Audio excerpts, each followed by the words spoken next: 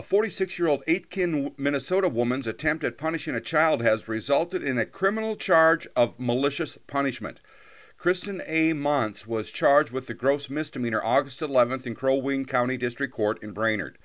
In part of the incident captured on cell phone video, the 12-year-old stated that at the beginning of the disturbance, Montz called her a worthless, explicit words. The child also noted that at one point early in the incident, Montz was standing behind her, reached her arms around so that Montz's fists were pushing down on her chest, making it difficult for her to breathe. Once Montz came into the bedroom with dish soap, Montz put an amount of soap in her hand, then smothered it in the child's face, causing the soap to go into her mouth and up her nose. The complaint stated this allegedly caused the child to be unable to breathe for a short time.